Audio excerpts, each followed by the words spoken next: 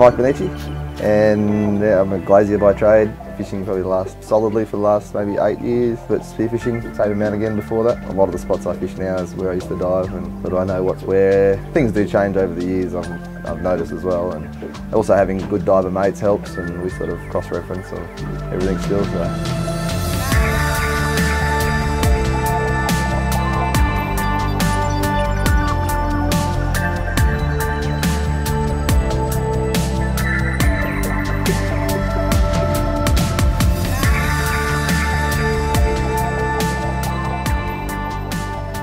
Being a spearfisherman prior to fishing has helped me massively. Grew up out west, sort of always loved spearfishing or being on the water. Trying to get out here is every afternoon after work I used to go spearfishing, just rock hopping mainly, and then bought a boat, got a group of mates. We used to go spearfishing. I had a couple tinnies before I sort of got serious, and I bought a Seafarer Viking, the old duckbill one. That was a good boat.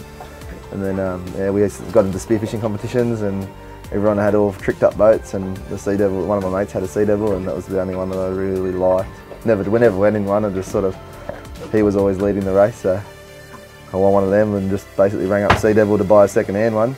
Yeah, they offered me a good price on a new one, so I went with a new one. Yeah, this one's 620. It's pretty much got the flooding keel, real deep V, sharp entry, great ride. It's sort of a fast travelling boat, I would say. When I go fishing, it's generally anywhere from 100 to 150 k's a day on average. Something that can move around pretty quick and comfortably is what suits me, something fishable. On the back I've got a G2 250 HO Evinrude. It's been unbelievable for me. I'm not someone that sort of talks a bit of crap. So I'm running a pair of Simrads, the NSS Evo 2 in the 12-inch. I run that for the chart plotter, and the S2016 for a sounder. I like running a split in the Eco in the sounder, just to run 2 different frequencies generally. Bigger screen, I can see it from further back, if I'm fishing down the back, or it's just easier in general. I originally started with a wet box just to try and keep everything off the transom, because these things have a wet flooding keel, so it sort of makes it hard for through holes. It was a good transducer, just didn't like how it picked up at speed, because one of the chines was sort of running over the face of it. So I went to the transom mount, TM 275 high low wide. Game fishing, I generally keep it on high chirp, and I run a different frequency, whether it's a 150 to 200, because I got the screen size to run to clearly. It's been good. The high has definitely got a good arch, picks up good at trolling speed.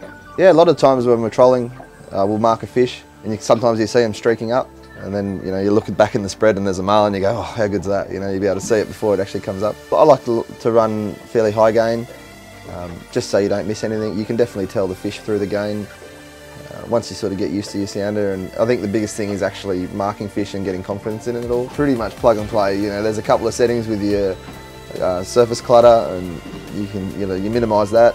Not too much. I usually run it on low. Your gain you can run on auto, but I generally run on manual just to sort of play around with it. Yeah, so I run a Simrad radio. I went the R35. A few things, it's got AIS, and also it's got a really good speaker. When you're travelling, I noticed some of them don't have a loudspeaker, and you have to run a loud hailer separate. But no, this one's really crisp, and it comes out of the mic also.